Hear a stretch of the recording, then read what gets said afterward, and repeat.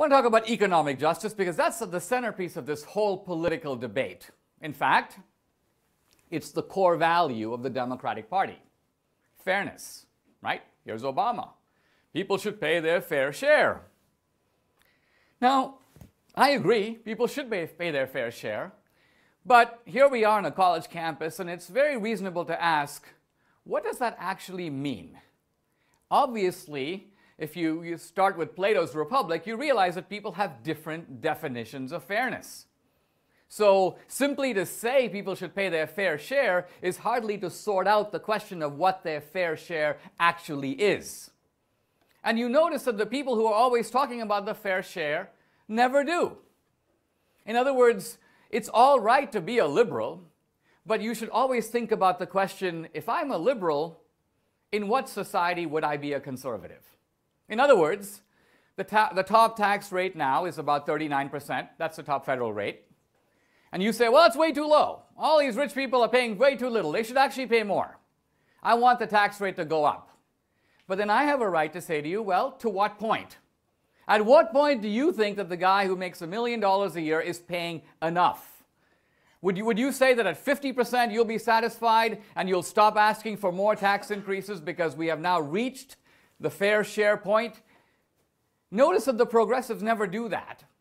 Their idea is more, more, and more, but without ever specifying what that fair point is. And I would submit that there's a reason for this. And the reason for this ultimately is that what's really going on is not any authentic examination of the moral justice of capitalism or injustice. Let's try to tackle this problem, if we can, from the root level. And from the root level, I mean from the most basic sense of the thing. So here we are in a room. Let's say we are a political community. And all of us, let's say 200 of us, so let's make it 100 to be simple. 100 of us each have $10. Total equality. We all have 10 bucks. Now, one of us, this guy right here, decides to write a book. Let's call it The Adventures of Harry Potter. And he writes the book and he offers it for sale for $2. And not all of us go for it, but many of us do. Half of us say, all right, we like this idea. Here's $2. Let's have a copy of your book. So that's 50 guys who've come up with $2. So he now has $110. Why? 50 times 2, that's 100, plus his original 10. He has $110. Meanwhile, a whole bunch of us have gone down from $10 to $8. So you now have the $8 people, the $10 people, and then the 1%er right here who actually has the $110. A lot of inequality has now been generated. But where is the injustice? In other words, who's been cheated? Who's been deprived of their fair share? No one, as far as I can see, because we all voluntarily parted with our $2. Nobody forced us. Nobody put a gun to our head. So where is the injustice? Why is it the case that inequality per se is unjust? Now, I grant that we are living today in a time of, well, the economist Schumpeter called it a gale of creative destruction. Capitalism goes through these phases, and they usually are phases of technological upheaval. The whole economy appears to be in flux, and there's a kind of vertigo that comes with that. The last time that happened was in the early 20th century. Most Americans lived on farms. And so a huge transition in which suddenly a small number of farmers, 5%, could feed not only the whole country, but pretty much the whole world. So what happens to all the other guys who worked on farms? What do you say to them? How do you protect their jobs? Actually, America did not protect their jobs. We have some token farm subsidies, but the basic message to those guys was, you got to get off the farm. You actually got to get up and go do something else. And so Americans, a little hardier in those days than now, did that. But you might say, well, wait a minute, well, why is it the case that these entrepreneurs, these CEOs, who fly around in private jets, what gives them the right to make so much? Not just inequality, but the magnitude of inequality in our society. Now, I want to suggest that the CEOs who make this kind of, let's call it filthy money, i.e. huge amounts of it, are actually a subset and a very special type of entrepreneur. They're actually supply-side entrepreneurs. And here's what I mean. When you take Economics 101, they teach you about supply and demand. And what business really does is it supplies demand. So people want food. And so you've got Safeway and Kroger's, and they supply food. And you want cars. And so you've got Ford and you've got Chrysler, they supply cars. But that's not actually where the big profits are. The big profits go to guys like Steve Jobs. Why? Because they don't actually supply anyone's demand. Nobody wrote letters to Steve Jobs and go, hey Steve, listen, I got this idea for a phone.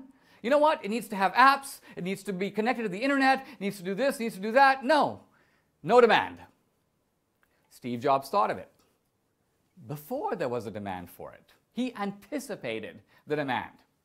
Then he didn't just think of it, because lots of us think of great ideas and do nothing about them. He then had to organize making it. He had to take all the risk. By the way, none of the Apple employees take any risk. Because if Apple has a bad quarter, Jobs can't go to them and go, hey, bad quarter, guys, give me half your paychecks back. Employees take no risk. They want a flat fee for what they do, and it's a one-time exchange. The entrepreneur doesn't do that. He gets paid at the end.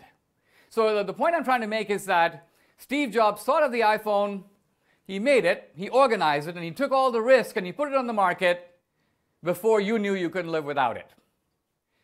That's the kind of guy who makes a huge pile of dough.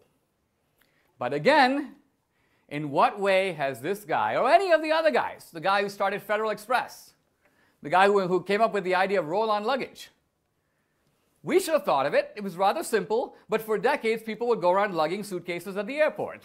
Then one guy got the idea of putting little wheels on them. That guy probably made a fortune. But again, it was on the supply side because no one had a demand for it. He thought of it first. Now my point is, again, how are any of these guys, any of them, depriving you or me of our fair share? Isn't it true that in every single case, you had to get out of your car, get out of your house, go to the store, line up at Apple, and then go give them money to get your iPhone? And isn't it also true that if the iPhone cost twice as much, you'd still want to get one? In other words, you would pay far more than you actually do for this product. It's worth more to you than the $200 you paid for it. So at the end of the day, in what respect have you been cheated? You actually haven't. And so what I'm trying to suggest is that a lot of our outrage about the 1% and this and that, I think is fake. I think it's manufactured outrage. And actually it reflects, and human nature is very much like this. There are all kinds of studies about how we use a moral front to disguise the low emotions that actually drive us. So in fact, we're thinking, we would like to get our hands on some of that money. How do we do that? Now, it's kind of bad form to be a pickpocket. And it kind of lacks moral power to say, you have more money than I do. Do you mind if I reach into your wallet and take some of it? It sounds much better to go, you're exploiting the people. You're an evil capitalist. You're a member of the hated 1%. So in some senses, there's an effort here to create a morality that I don't even see exists. Now, to be fair, there have been sophisticated arguments made to defend progressive economic justice. The most sophisticated, in my view, is the argument of Marx. And Marx says, and I see a lot of other arguments building on this, Marx's basic idea is that the capitalist supplies capital. Every company is divided into capitalists and labor.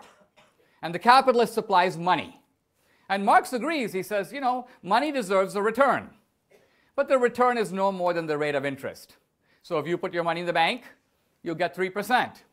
So if someone is putting up capital for a business, pay the guy 3%. And then businesses have other costs. You have to rent facilities, and you need equipment, and you need to pay workers. And all of that is called the cost of doing business. But now Marx says, I notice that when businessmen sell a product, they don't just add up all the cost and charge that much. They charge as much as they can get away with. They charge as much as the market will bear. And so the money comes in, which is more than the cost of the business.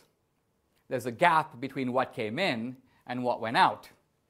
Marx calls that surplus value. We call it profit. And Marx asks a very sophisticated question: who gets that? Now, Marx's whole assumption is that that belongs to the workers. It belongs to society. It doesn't belong to the capitalist. Why? Because the capitalist only supplied capital, and we already paid him. But as I just tried to show you a minute ago, Marx is actually, in my view, totally wrong. Because, in fact, capitalists don't typically supply capital. That's the one thing they don't supply. You think Steve Jobs put up his own money to make the iPhone? No, he went to a bank. He went to a venture capital firm. The real contribution of Jobs had far more to do with the idea for the business, the organization of the business, the assumption of risk, and Marx ignores all of that. He assumes that the workers made the product 100%, and that to me, well, I mean, I don't blame Marx a whole bunch because he didn't really work a day in his life. He was funded by Engels, and Engels inherited his money. I mean, these are basically the 100-year-ago versions of Bernie Sanders.